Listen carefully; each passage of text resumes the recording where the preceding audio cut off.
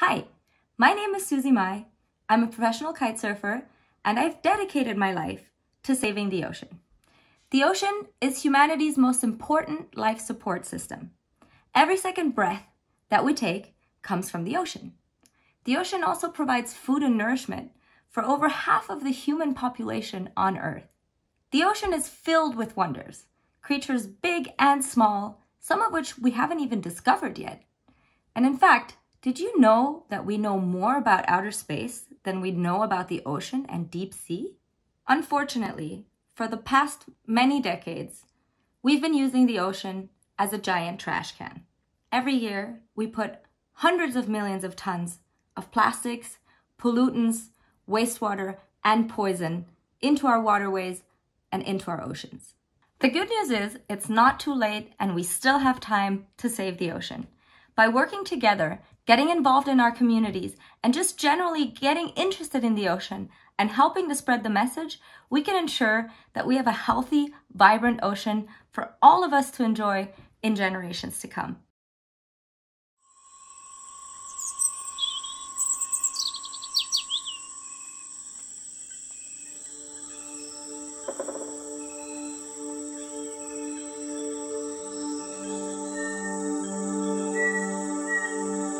This is what nature does if she's left alone for 50 million years.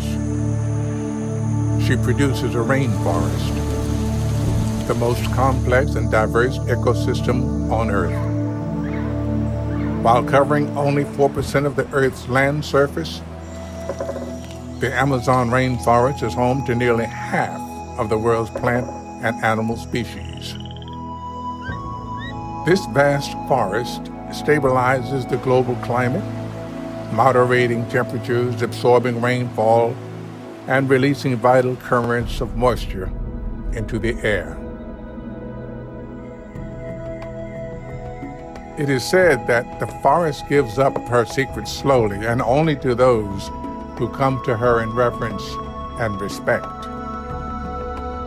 The indigenous people of the tropical forest have evolved a rich and complex relationship with the natural world. For thousands of years, these people have lived as an integral thread in this miraculous and fragile weave of life.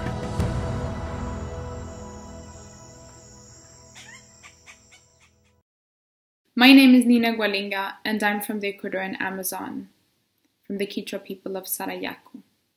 We're at a crucial time. People across the world are fighting to protect life on Earth. The Amazon rainforest is at a tipping point. It has been exploited and burned in every corner. Natural resources like oil, gas, and timber are taken by the minute by extractive companies. This is the same oil that fuels your car and houses, but people don't know the real cost and damage to the Earth. They just see oil and assume it's taken from somewhere far away. But it's taken from my home, and people are suffering. The animals are suffering. The trees are being cut down faster than the trees that are growing. And what you need to know about this is that the destruction of the Amazon is financed. It's financed by banks, corporations, and governments.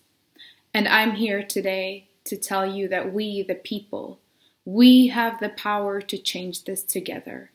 This is not only indigenous people's responsibility to do alone, but we have been fighting this fight for decades. And if we lose our territories, you will also be affected.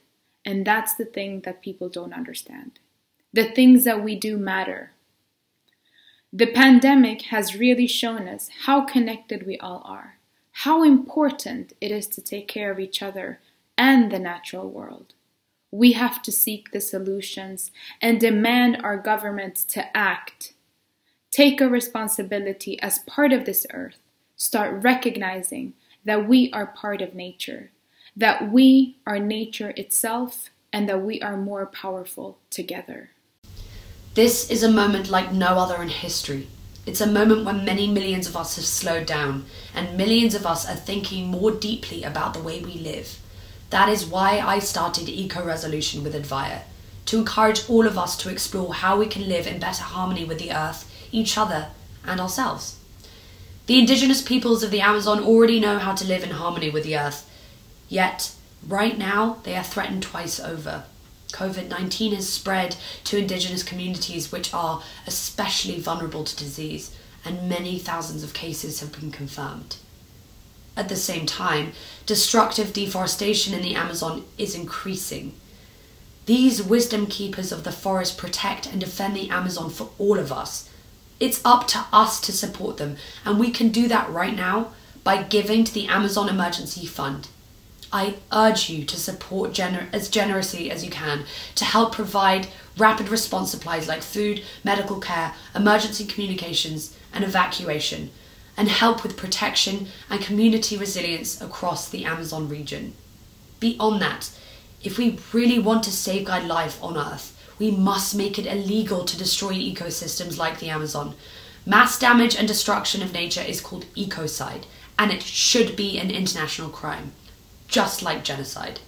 That's why I signed up to the Stop the Ecocide campaign, working with lawyers and researchers and diplomats to make ecocide a crime at the International Criminal Court.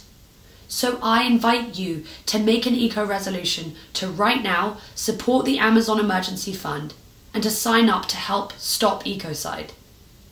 It's time to change the rules so that we can truly protect people and the planet.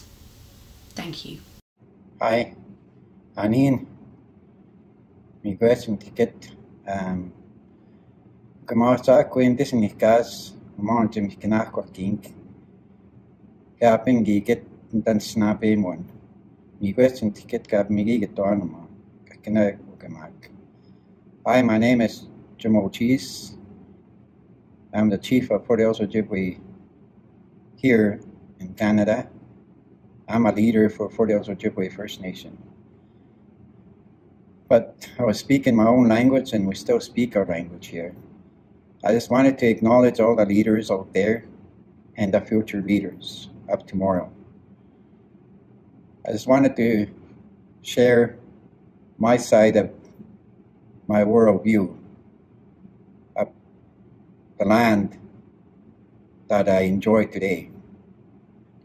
Today, I'm looking at things from the future leaders of tomorrow and yet to come.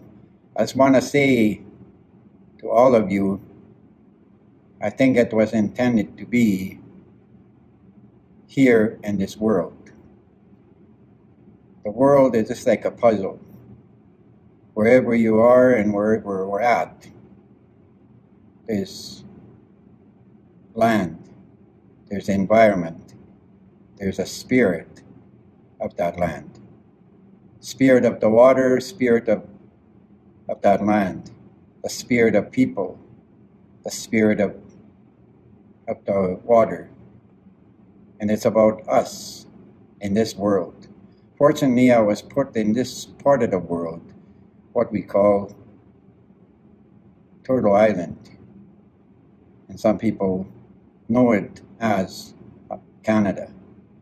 But anyway, I was one of the people that ended up in this part of the world.